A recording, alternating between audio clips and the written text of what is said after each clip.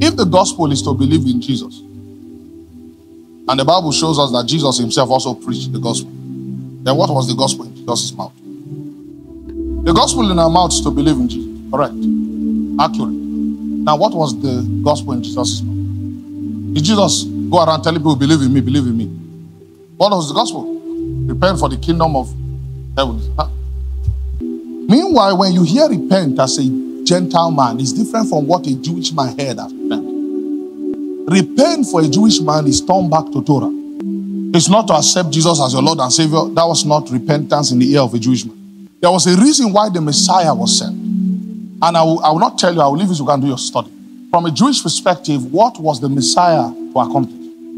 So repentance in the ear of a Jewish man is different from repentance in the ear of a Christian. And when Yeshua came, he was preaching the good news of the kingdom of God and calling people to repent so that they could be a part of that kingdom of God. Now let me give you an example. The kingdom of God is actually a life. It represents a type of life. Kingdoms are what birth cultures. Every kingdom has a culture. Do we agree? The Benin kingdom has the Benin culture. The Oduduwa kingdom has a culture too. So every kingdom, the Igbo kingdom, have a culture. So it is the culture that identifies the kingdom. When people hear kingdom, they are seeing flags and military men. However, in the sight of Jesus, the kingdom of God coming to earth is a culture built around the will of God. He said, thy will be done on earth as is done where? Heaven is his kingdom. So his will rules supreme in the kingdom of heaven. And so he's saying, bring that operation to earth because it's already existing in heaven. So the kingdom of heaven or the kingdom of God in the ear of a Jewish man, or repentance, in the ear of a Jewish man, meant living your sinful ways, and sin in the eyes of a Jewish man is transgressing the law. First John says sin is a transgression, to sin against the word of God, to go against what God has ordained. Now, what does Torah mean? Torah means the instruction, and in that instruction you find life. Torah is like a manual. This is why I don't believe that anything in the New Testament contradicts the Old Testament. It's just a matter of understanding. Everything is one in harmony. Are we together? Because God cannot contradict it. God cannot reveal a standard and then let us, okay, I change the standard now. Let's use another one. Okay, but the Bible said the law is abolished. No, the law has been taken beyond what it was. That's what Jesus Christ came to do. You've heard, don't commit adultery. I say to you, don't even look at a woman lustfully. Guess what? He has rendered useless the former one because he has taken it a step higher. That's it. That's the teaching of Jesus. You've heard don't kill. I'm telling you, don't be angry with your brother for no reason. Guess what? Don't kill has been rendered useless because he has taken it a step higher. Before the laws were written on tablets of stone, he said now it's your heart. We worship God in temple, he said now it's in the spirit. He has taken it a step higher, rendering all the old operations useless. Why? Because they were not actually effective. You understand? So when Yeshua said, don't think I've come to destroy the law, the word interpreted there means to loosen, to make light. Don't think I've come to make it a little easier. No, I've come to fulfill it, to bring it to its full extent. That's what Jesus Christ came to do. So when I hear Christians say, but the law has been abolished. No, the law has been rendered useless because something greater has come. If not, how would John, who was a Jewish man, be still telling you sin is a transgression of the law? If the law is useless already. But we in Christ, by the Spirit of holiness, we've gone past the things that were written for the Israelites. The things we operate in, there is no law against. So Yeshua looked at them and said, the summation of all these laws you people follow is simply love. Love God, love man. Thou shalt not kill, love man, you won't kill man. Thou shalt not steal, love man, you won't steal. Everything is summed up in love.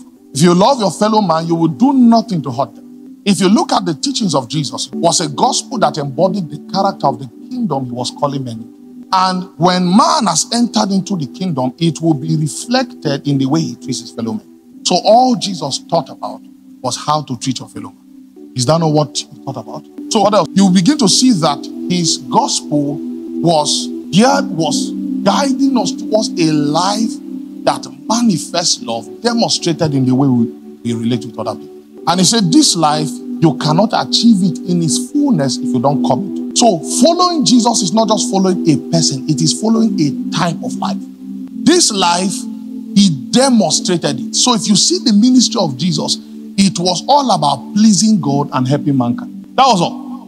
He was so moved by love that even the people that killed him, he prayed good prayers for them. He said, don't hold it against them. They are ignorant, that's why they are doing it. They don't know better. The Bible will tell us that he looked upon Israel and he had compassion on them. They were like sheep without shepherds. So if you say, I follow Jesus, I know God, and yet you are not in that life that he brings, 1 John says you've never met God. What we've made the gospel to be today is church system. It's our system here. And then the character of the gospel has been booted out. So Yeshua, when they asked him, we are telling us to love our neighbors. Who is our neighbor? He now brought a parable of a man who was beaten and thieves robbed him and he was left for dead. And then a prophet like me now passed, looked at the man and said, Kai, this man is drunkenness that dropped him. I have a conference to catch up with him. Meanwhile, in the sight of God, your church at that time is to help that brother. That's your church. Another reverend came and looked at him and said, look at all these people. If they hear God like me, they won't fall into this trouble. He went for his power and prophetic conference and left that man for dead. And then the Samaritan that is smoking Igbo was smoking Igbo and saw the guy and said, Kai. He put off his Igbo, he helped the man. Took him to hospital, took his money, paid for the man. Jesus said, that's the Christian. I know a religious man now is scampering that. Okay, no, but there must be a balance. There's no balance. That's the Christian. Jesus taught a practical gospel. We will practice an imaginary gospel. You know, portals and realm. You've not fed your brother. You're talking about portal. Is it jam portal you're talking about? I was lamenting today. I say, Lord, the face of what you started building, if you see what it is today.